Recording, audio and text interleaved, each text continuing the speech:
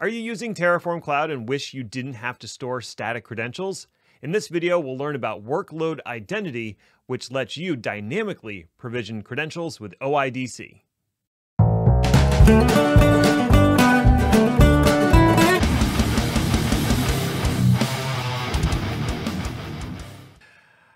What's up, everybody? It's Ned Bellavance, Ned1313 on Twitter, and welcome to Terraform Tuesday. I'm glad you're here. Today, we're going to be looking at a newly announced feature, which is called Workload Identity in Terraform Cloud. But before we get into that, I want to mention one thing. I am in the process of updating my Terraform Associate Certification Guide. So if you are looking to get your Terraform Associate Certification, check out the link down below. You can pick up my book on LeanPub for a mere $15. All right, with that out of the way, let's talk about static credentials and Terraform Cloud. If you're using Terraform Cloud today, you're probably interacting with one of the major cloud providers, whether it's Azure, AWS, GCP, whatever. And in order to interact with those cloud providers, you need credentials to do that. When your Terraform code runs, it needs credentials to access those cloud providers. And traditionally, there's a few ways you could go about that. The first way you could go about that is to statically store the credentials per workspace. So each workspace would have the credentials for the cloud and the subscription or account you want to use. That's one way. Another way that you could do it is by storing the credentials in a variable set at the organization level and making it available to workspaces to use. But again, we're still storing static credentials. A fourth way to do it would be to spin up your own cloud agents, which is only available on the business tier, and then use integrated identity with those agents to do the authentication. So you'd have to associate an identity from the IAM or Azure Active Directory, whatever provider you're using, with that machine, and then that machine would be able to use those credentials. So you can do that, but you have to be at the business tier and you have to manage your own agents, which is not great. So what's the option here? What else could we possibly do? Well, if you remember a video that I did not that long ago, I talked about how you can use OIDC and JOTs with GitHub Actions to dynamically generate credentials for Azure, and this works across all the different cloud providers. Well, guess what? Terraform Cloud can now do that too. And if you want to know more about static versus dynamic credentials, the talk that I gave at HashiConf Global is now live, and a link should be appearing like now. Okay. Speaking of HashiConf Global, guess what they announced? During the presentation on Terraform and infrastructure automation at HashiConf Global this year, they announced that Workload Identity was coming to Terraform Cloud. And if you don't know what that is or how it would work, hey, they put together this awesome graphic for you. So in this graphic, you can see that when a workspace kicks off a run, that run is given to an agent, and that agent gets a JOT from the identity service within Terraform Cloud. It can then present that token out to the cloud provider you're working with or whatever service, and that can serve as a way of authenticating to that service, which will then generate a new token that gives that workspace access to do what it needs to do provisionally with that cloud provider. So that's what's happening in a nutshell. Now, unfortunately, they didn't really announce much beyond the fact it was coming available. They also haven't really updated the documentation for how it's going to work. So I thought, why don't I dig in and try to put together an example of how it would actually work? And that's what we're going to view here. The first example we're going to see for Workload Identity authenticates to Azure Active Directory. And I have this stored in a repository called TFC Azure Example on the branch TFC Workload ID. And don't worry, the link is down in the description, so you don't have to scribble it down or anything. Let's take a look at what's in the files, starting with the main.tf. Now, this is the actual resources that are going to be deployed in Azure, and it's pretty straightforward. We're simply deploying a resource group and a virtual network in that resource group. So taking in standard information and generating that resource group and that virtual network. Nothing too exciting going on here. Now let's take a look at a couple of the other files.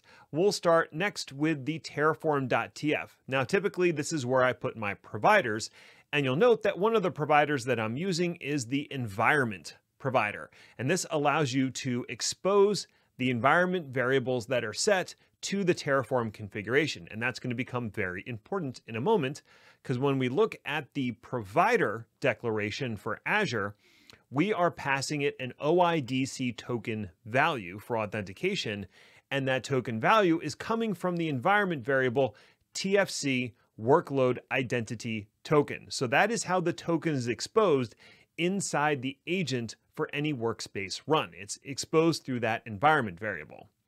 Now, how are we getting that environment variable? Well, we're using that environment provider, and if we take a look in the OIDC file, it doesn't have to be named OIDC, that was just for my own clarity. I generated a data source called environment variables using the environment provider, and it loads all of the current environment variables into a map that you can reference by key. I also decided to save the contents of that identity token to a file called .azure/token so we can see what's actually in the token, and this is useful for troubleshooting if you're having trouble. Okay, so that's what's set up in the repository. Now let's take a look at the workspace that is leveraging that repository. Here in Terraform Cloud, the workspace in question is TFC Azure Example, and as I said, this is wired into that repository tracking that branch. So if something changes on that branch, it'll kick off a run here. Let's take a look at the variables that we have set for this workspace. Now there's a number of environment variables and a Terraform specific variable. Let's take a look at the environment variables and start with all the ones that begin with ARM. These are for the provider, the Azure RM provider. We're giving it the client ID, so that is the service principal that will be used for authentication, the tenant where that service principal is, and the subscription we're going to be operating on. We're also passing it the ARM use OIDC to signal to the provider we're using OIDC authentication. You could also put that as a value inside the provider block, but I prefer to use environment variables whenever I can. The last one in here that's an environment variable is TFC Workload Identity Audience, and this lets you configure the audience that will be assigned to the token that's generated.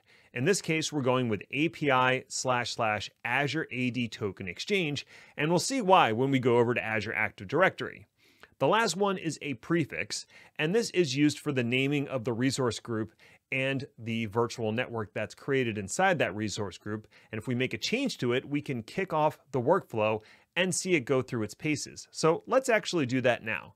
We'll go ahead and edit that, and I'll update it to OIDC3 and save the variable and kick off a run.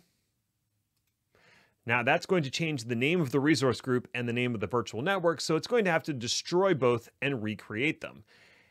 That is all during the plan phase that it'll tell us what it's going to do. Now, while that plan is running, let's go over to Azure Active Directory and see how things are configured there. Over in Azure Active Directory, this is the service principal that's being used, that client ID that we saw earlier in the environment variable. And I have a number of federated credentials that are configured for this service principal. And two of them are specific to the workspace that we're working on right now. One is for plan and the other one is for apply. So let's take a look at the plan one first. For the federated credential scenario, since we aren't using one of the predefined ones, I selected other issuer. The issuer is going to be https app.terraform.io, and the subject identifier is going to be the organization name, the workspace name, and then the run phase, which will be either plan or apply. And lastly, down at the bottom, we have the audience, which is pre-configured to that API Azure AD Token Exchange. Now you can alter that, but I can't really think of a reason why you would want to. So that's everything that's set up over on the Azure side. And you'll note, going back to the federated credentials, we have one for both plan and apply because the subject identifier has to match exactly what's in the token. Wildcards are not supported in Azure AD yet. Going back to our run, as predicted, it's going to delete and recreate the resource group and the virtual network. And it's also going to create a new local file that has our workspace token in it. So let's expand that out and grab the value of the content that's going into our file. Now this is base 64 encoded, so we do want to decode this and see what's in it. So let's go over to a JSON web token decoder and paste that value in. Within here, we can see that the issuer is in fact app.terraform.io. The audience is API Azure AD Token Exchange, and the subject, the SUB, that's the subject, is the organization, followed by the workspace, followed by the run phase being plan. Remember, all of this has to match in your federated credentials. So if you're having trouble, you can peek in on this file and see what's going on with your token. Now, in a production scenario, you probably wouldn't want to generate this token. I wouldn't want to generate this file, I should say, but for troubleshooting, it's pretty helpful, honestly. Okay, so let's go back to our run, and I'll go ahead and confirm and apply that run. And once it's confirmed, it's going to go out, destroy that resource group and that virtual network, and create a new version of both. Now, you know, we didn't have to put in any static credentials here. We don't have to save a password anywhere. It's using the JOT workflow to take the token it gets from Terraform Cloud, hand that off to Azure Active Directory. Azure Active Directory, make sure that everything matches inside the token with the federated credential we configured, and then reaches out to app.terraform.io to validate that the token is correct. Once all that happens, it's very happy, and it issues a temporary token from Azure Active Directory with permissions for that service principal. So that's the full workflow that's happening, and the apply has mostly completed at this point. It successfully created and destroyed some things, so we know both the plan and the apply phase are working properly. So that's the example of doing this with Azure Active Directory. Let's take a look at how this would work with HashiCorp Vault. For our HashiCorp Vault workflow, we're going to once again start with a code repository, and this one is called TFC Vault OIDC Example. Again, the link is going to be down in the description, so don't worry about having to write it down here. Now, you're going to have to configure your Vault server properly, and I've included a Terraform config inside the subdirectory vault_config that will do exactly that. We'll take a look at that config in a moment, but first I want to look at the actual configuration here, and in this case, let's start with the terraform.tf file.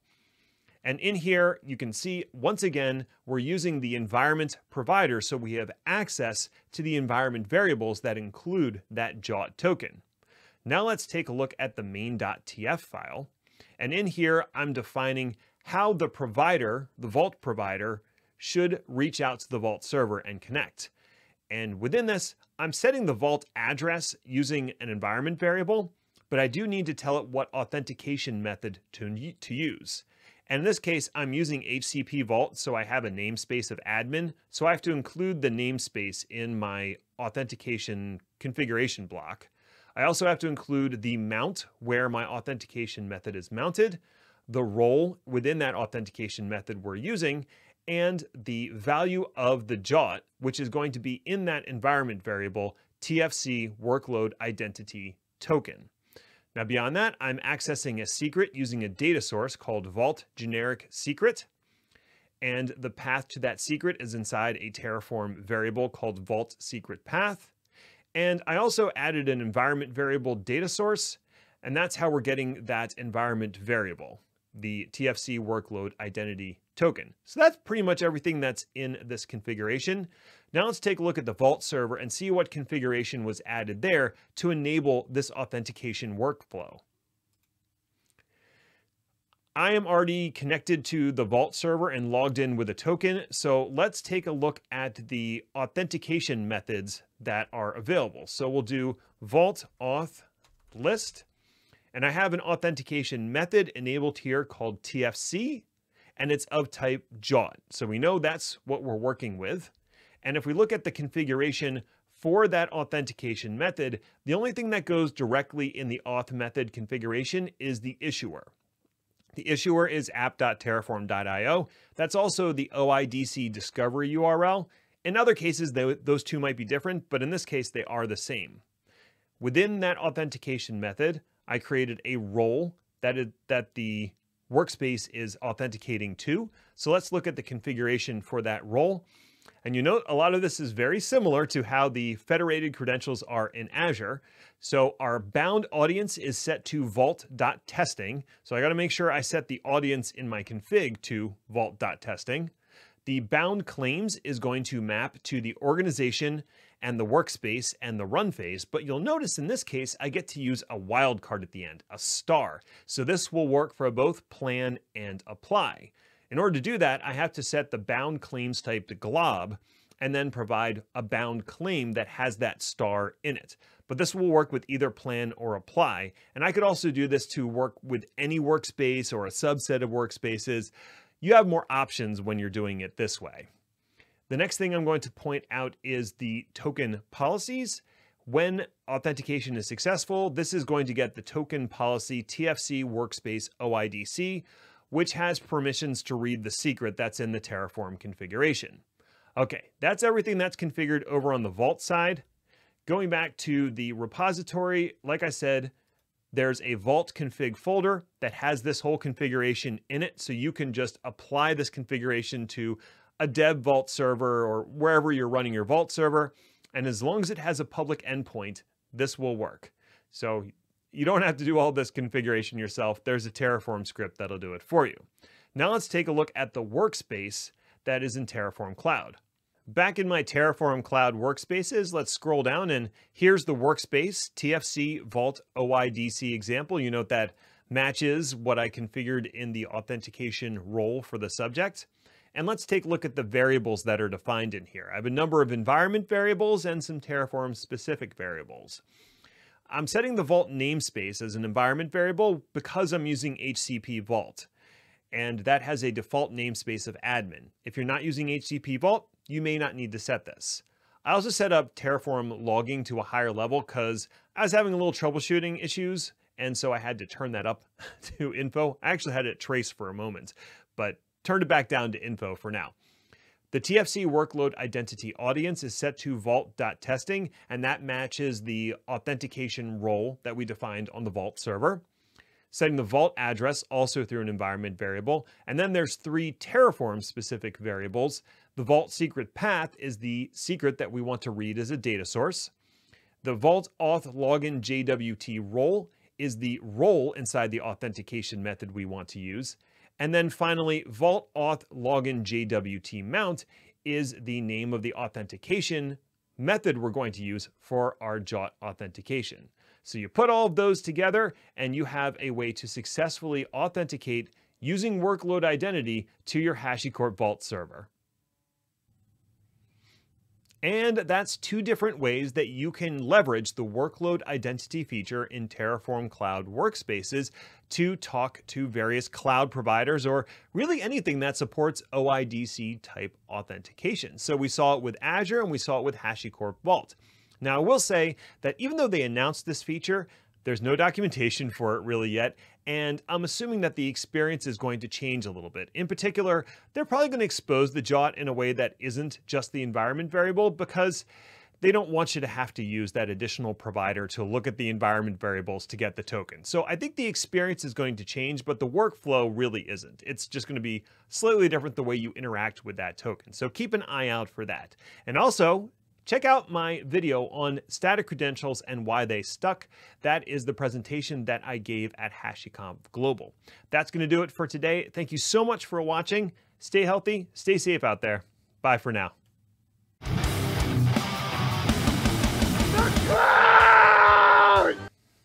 So it would appear that I've become a seltzer person. I'm having lemon lime seltzer today. Yesterday it was raspberry lime, which is delicious. I never thought I'd be a seltzer person, but it's happened. So I apologize to my previous self for doubting the power of the seltzer. All right, bye.